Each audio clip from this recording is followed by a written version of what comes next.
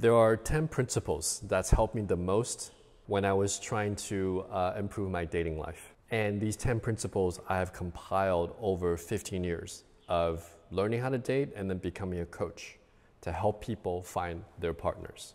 And I want to share these 10 principles with you today. In a short presentation, I will call the 10 principles to improve your dating life. So first, let's define dating freedom, right? What is dating freedom? To me, it's the ability to date girls that you want without feeling like you're settling by repeating a predictable process. For the majority of my clients, 95% of them, overwhelmingly, they just want to go through a period where they're dating different people to discover what they like. And then they want to find that one person they feel like they didn't have to settle for. The first step really is, this is exactly where I'm at. And because when I started out, as you can see in the PowerPoint, I was not good with women, and I associated that with my worth as a person. It's like, because I'm not good with women, I'm a useless piece of crap. And I was also afraid to ask for help. I thought that if I asked for help in this area, that I would be less of a man for doing so. And then I also was ignorant. I thought maybe some people are just born this way. This is not a skill set. You either have it or you don't. And so because of those 3 limiting beliefs, after college, those are my friends from college. That girl actually was my friend who my other friend ended up dating. And I had no style, no social skills, and my friends from college, they visited me in New York, but ultimately they lived in different cities, and I was pretty much alone most of the time. And after 2 years of that, I started becoming depressed.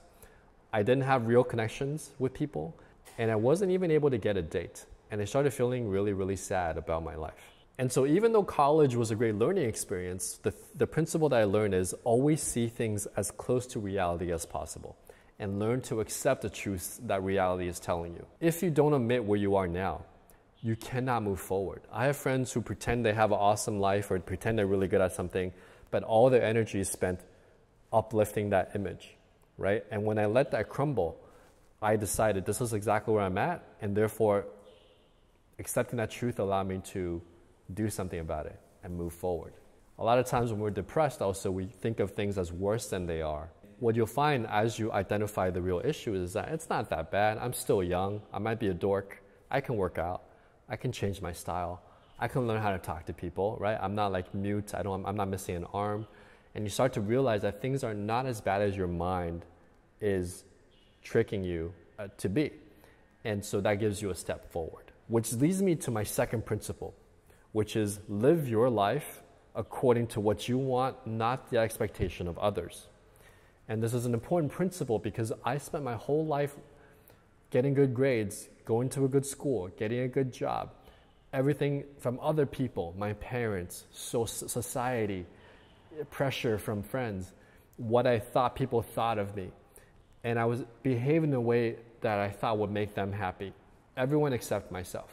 And when I made that shift, right, live your life to your expectations, not others, I started to realize that I could give myself the permission to make some mistakes, to try out some new things, and just see if it's right for me. And that led me to making a decision, right? I was going to build my confidence by learning how to talk to people where I had no success with women and with making friends. And I wanted to really do something about that. And I took the steps and I started putting together a plan to do that. And the truth is, wherever you are now in life, like the earlier you start, the better. This is a graph that someone showed me during the pandemic, but I think it applies as you age as well. If you're a young guy, right, in the beginning, up until you graduate college, you can do most of what you want. But the earlier you start doing the right things that change your trajectory, that trajectory becomes exponential. Warren Buffett is actually not the greatest investor based on returns per year. Jim Simmons, a mathematician, is. But Warren Buffett started investing when he was a little kid. So his timeline is higher. 65 out of the 69 billion he made in the later part after he was 65. So start young. And if you don't do the right things, people are just always trying to catch up after a certain age, always one step behind. Oh, I gotta marry now, I gotta have kids. Oh, I gotta get a new job, get a new house. I'm stuck with this mortgage. You just always like doing some things right, but you always feel like you're catching up. And then you have the people that do nothing. And as you age, the longer you do nothing, the more shit happens. And it just gets worse and worse, okay? The earlier you start living your truth, the better your life will be. Success is built slowly, but disaster happens like that, right? When the stock market crashes or when something bad happens, it happens very quickly. But when we're building success, oh, it's an overnight success. No, it's not. It's gradually get better. And then one day you just hit that tipping point where people start seeing it's obvious now that you've gotten better over this time. I started testing out one thing at a time. One day I would go out and I'd be like, how do I introduce myself in a non-creepy, weird way? How do I ask for her name in a comfortable way? How do I tell my story quickly within a 1 minute period so that they know what I'm about and why I'm talking to them? I built one pillar at a time, one brick at a time, and eventually you build a house. Learn to make mistakes, but not life-changing mistakes, right? Like learn to talk to people, but don't get into like a life-altering fight. Don't catch an STD that's incurable, right? So learn to make those mistakes, but avoid the really, really dangerous ones, okay? Because that changes the rest of your life for good. And when you're young, you don't quite think of your life in that long of a period of time, but it can affect you. One thing I really learned is that your look is more important than your looks. I'm not particularly good looking, my face. I'm tall, but I'm skinny. But I realized that if I changed the way that people perceive me through style, I was able to even get into Fashion Week, even though I'm not the best looking guy. And so I realized how important style is to at least your dating life, right? And some would argue your professional life too. If you want to learn more about style attraction triggers and how they really work, check out High Integrity Skills /Style 4. Principle 8 is that, this is not a mathematical model, it's not a financial model, this is art and science, right? So some of my clients, I teach them step by step, but other times it's like, how do I improv? How do I pick up that energy and move with it? And when you add structure, there is freedom to that structure. But once you understand the frame, then within that frame, you can be free and really, really express yourself. And there's nothing more rewarding than being able to truly express yourself in life. These are just some of the successes I've had over the years, some of the amazing people that I've had the privilege and the fortune to meet. And then principle number 9 is let these skill sets, where once you know what they are, or once you've learned them, enrich your life, but not define it, right? So for me, it's like my mission now that I've achieved what I wanted, how can I help others do the same? And how can I instill that knowledge efficiently, right? Which is why you should sub to this channel and give this video a like. And the last principle is, when you're in the trenches, it just feels like, oh my God, my life's on the line. This is so life or death. But when I look back on my journey, it's like, you gotta stop and have fun. When I was taking salsa class, my dance instructor told me, don't take bachata, don't take waltz, learn the fundamentals of salsa, and then you can learn the other dance moves, because now you have a foundation to which you understand deeply what it is. And so once I did that, I was able to add structure to my game. I was also able to improv, sometimes just going off the flow. I was able to build an authentic attraction model.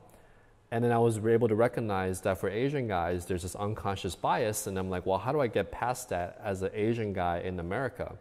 And I developed a lot of techniques to be able to do that allow me to have the results that I have. So what are some practical lessons you can take from my principles, right? One is admit and ask for help and be honest with yourself about where you're at. Ideally, you don't spend the time trying to learn from your own mistakes. You copy what already works and then you adapt it to yourself, because that'll save you years of your life, I guarantee you. You could get a coach, and if you do, focus on one method first until you understand the principles of that method. Then move on to the next and see what works for you. Reference experiences, these are experiences that kind of change your limiting beliefs, right? The first time I was able to get a girl's number in front of her brother. The first time I was able to hook up with a girl on the same day.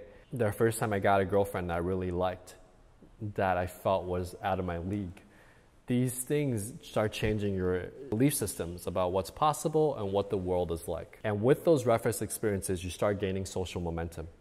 And you start having these breakthrough moments where you're like, yes, I can do it. One thing I do is I focus on being universally attractive, not just getting a certain type of girl, just how do I become the man that a lot of women would find attractive, right? What are some things I can improve there? My style, my communication, my eye contact, my nonverbals, the way I speak, my voice, all of those things, my facial expressions are variables in this game of attraction that can really impact how someone feels about you. And lastly, once I had those down, it was about building a life, and it wasn't about getting that one particular girl or proving to someone. It was the fact that I could use these skills to socially navigate and create a great life for myself and the people that I love in my circle. I believe that freedom of choice is your right. You have a right to pursue happiness in your life. It's a very American concept, but you should be free and to have the tools to do that. And I hope that I can help you on your way. So if you want to get your dating life handled, right, beyond these 10 principles, high integrity skills /33, that gives you 33 lines that you can use right now to create attraction.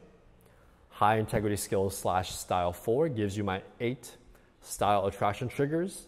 If you're an Asian guy, datingwithoutborders.net is my life's work. Deciphering what's different about Asian guys, how to get past that cultural barrier, that bamboo ceiling. And then once you use the techniques to get past that, the dating principles of attraction that are the same regardless of your race, but I give you specific techniques that you can use as an Asian guy that you can leverage so that your background and your ethnicity becomes an advantage rather than a perceived disadvantage, okay? So getting this handled, these are the resources that I've built, okay? I wish you success on your journey. It was a pleasure sharing these principles over the last 15 years, and I hope they can help you on your next step. Enjoy.